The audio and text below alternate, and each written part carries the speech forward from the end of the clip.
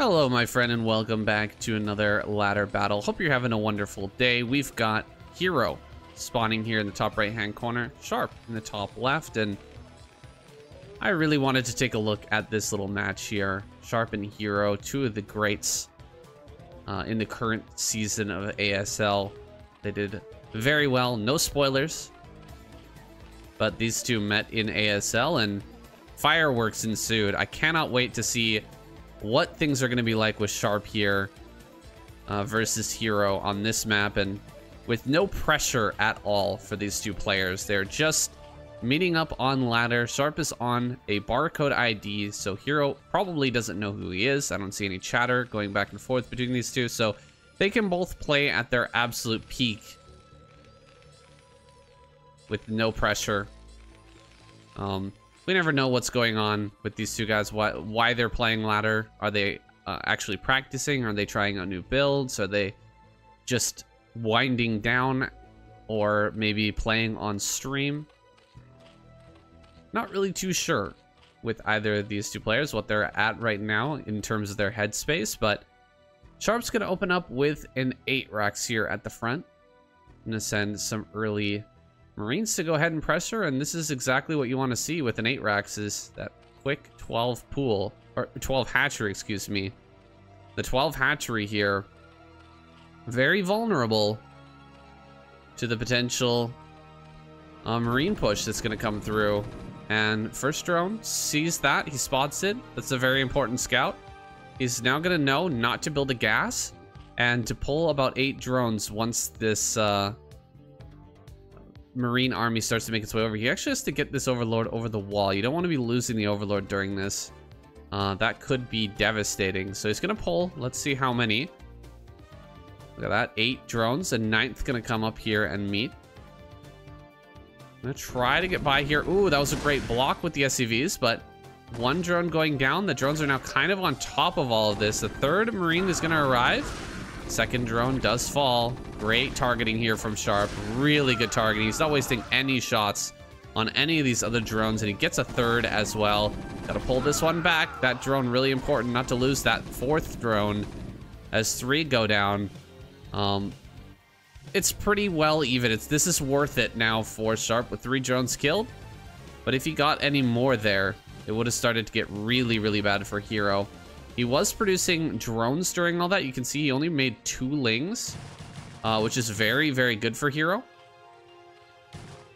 He's going to be resaturating. And Sharp, realizing that he's really underproduced lings here, going to actually send 3 Marines out.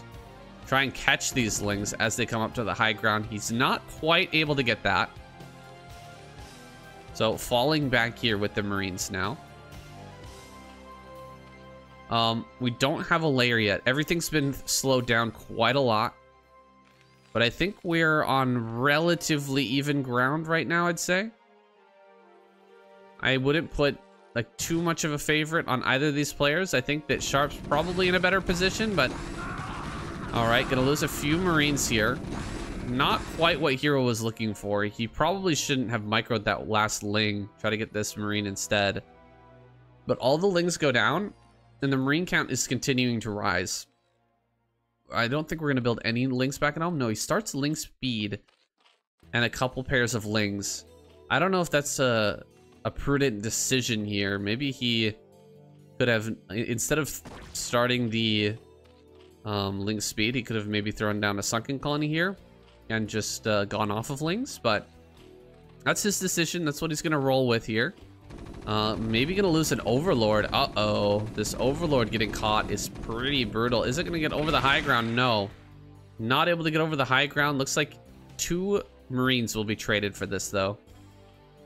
No choice, but he's gonna end up losing those Marines. Alright, maybe not. I really thought that he was gonna give those up, but Hero not gonna try and finish those off just yet. Waiting for speed to come up.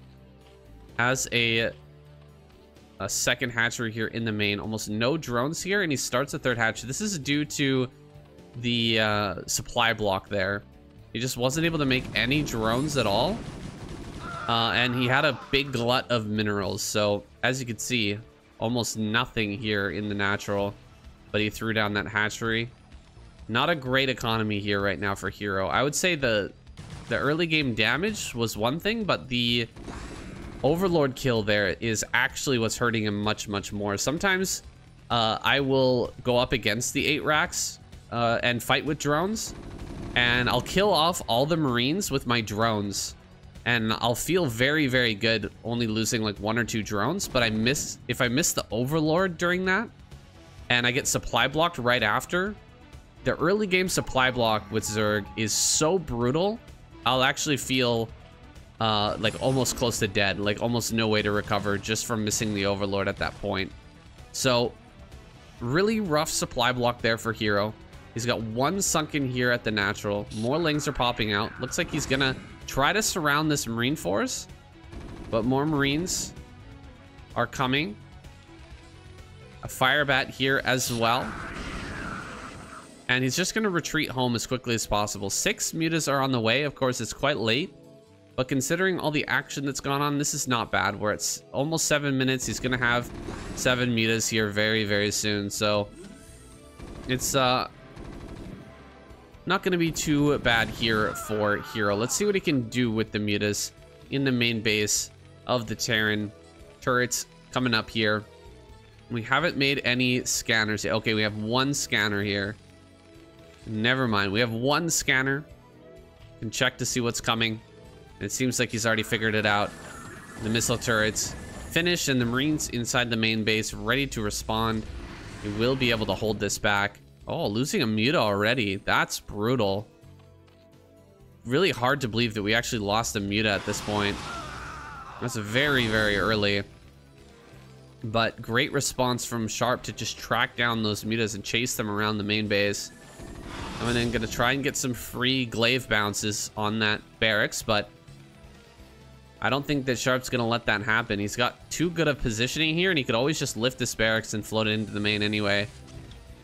The turret's coming up over the barracks now, and a 3rd base on the way here for Hero. Droning up after those first 6 mutas, and now switching back into mutalist production once again. He's gonna have to hold this next Marine medic push that comes out and protect this hatchery down here in the bottom right with just pure muta. If he gets past the sunken, or the sunkens, if he gets past the turrets here and sees that the starport's already on the way, he will find out he needs actually Hydralisk Den. Yeah, so he does pick up Hydralisk Den and Queen's Nest. I think some star sense going on there. Realizing that there's not quite enough barracks. There must be a factory and everything done. He needs to get some more tech going because we're on a clock right now. The starport's going to finish. He's actually gone for armory, so he is going to pop a couple of Valkyries here right away and try to break the bottom right before lurkers are involved in this game. And that could be the moment where Sharp breaks through. Hero, he'll have to transition this quickly. He has lurker on the way now. Gonna have to go ahead and get Hydras down to the bottom right. He's sending drones right now, transferring quite a lot.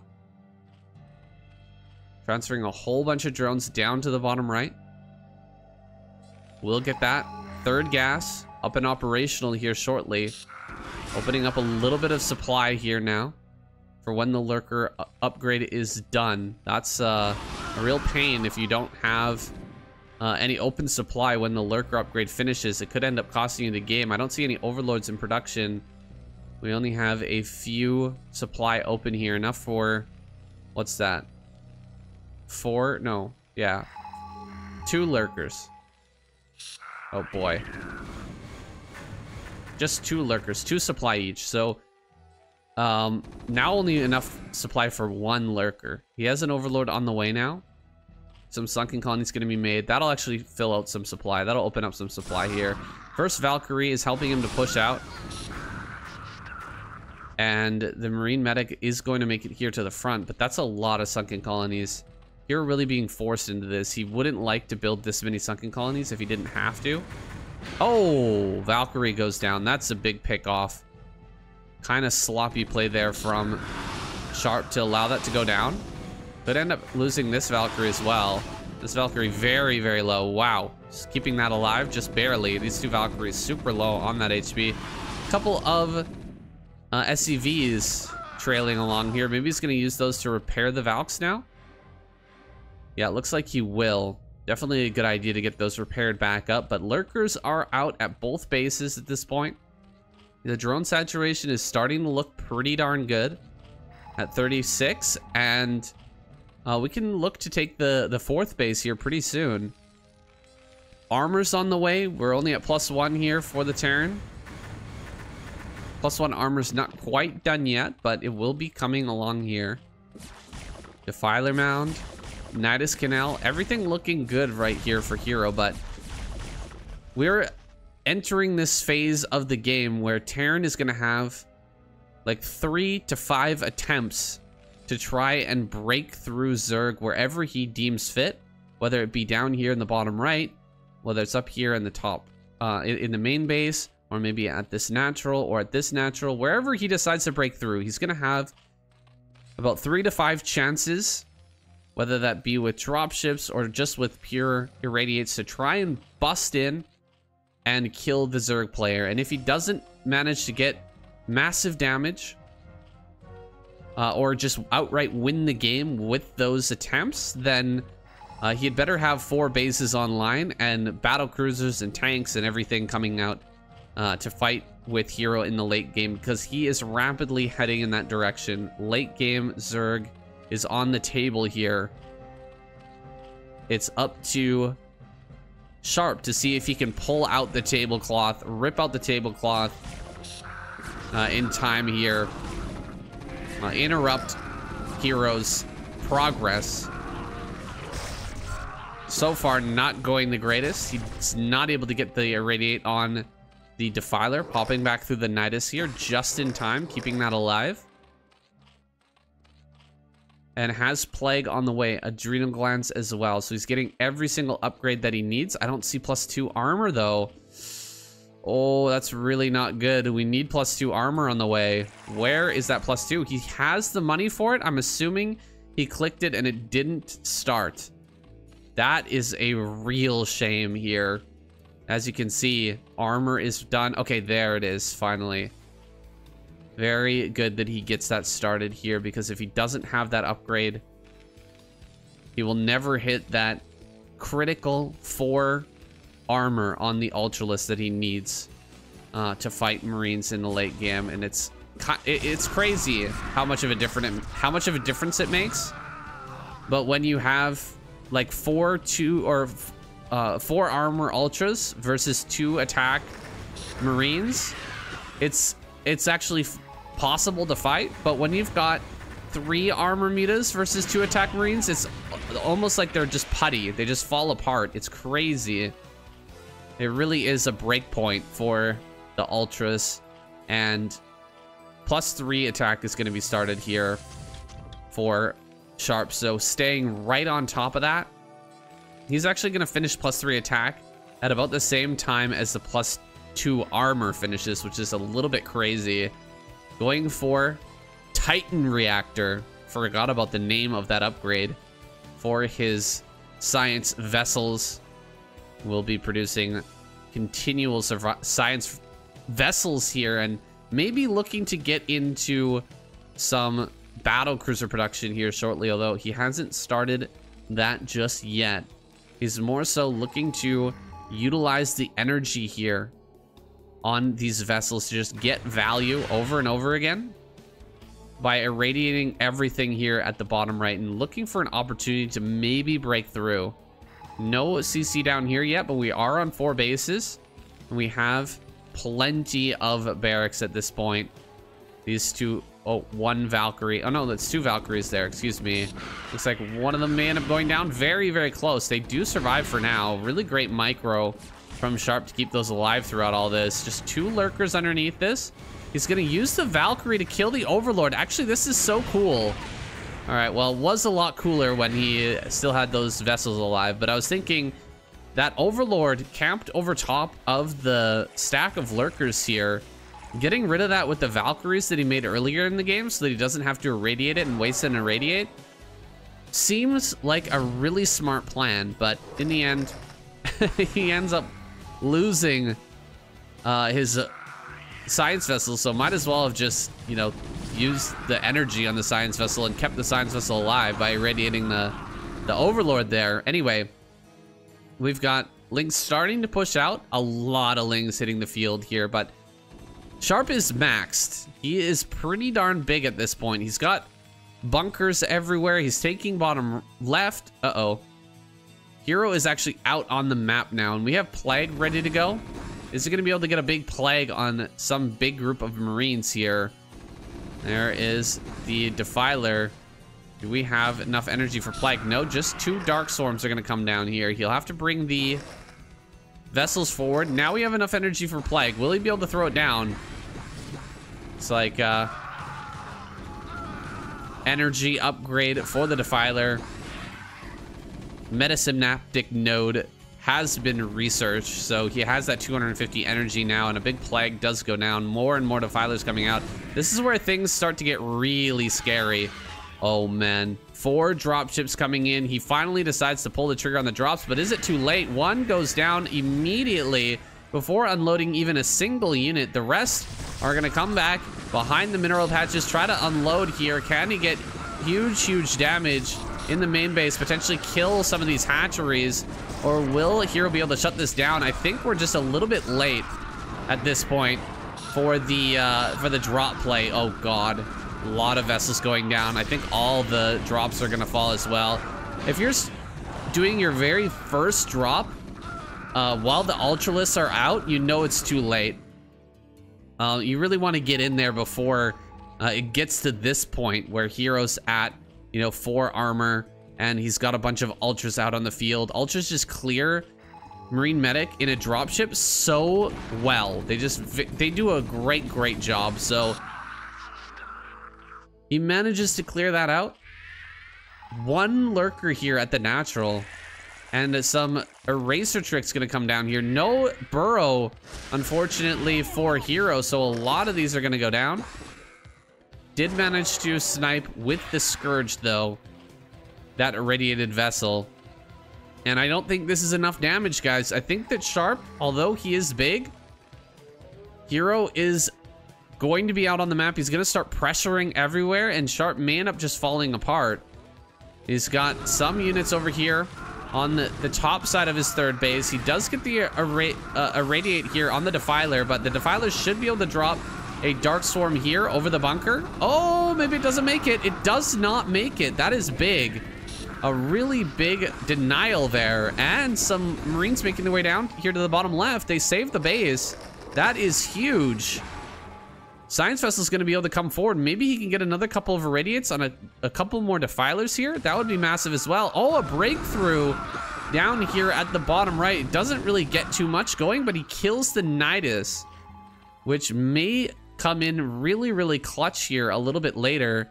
Lurkers, Defilers making their way down to the bottom left. He's probably gonna spot this. He does. Gonna try and catch up with that Defiler. Can he get it in time? He does not manage to kill that off.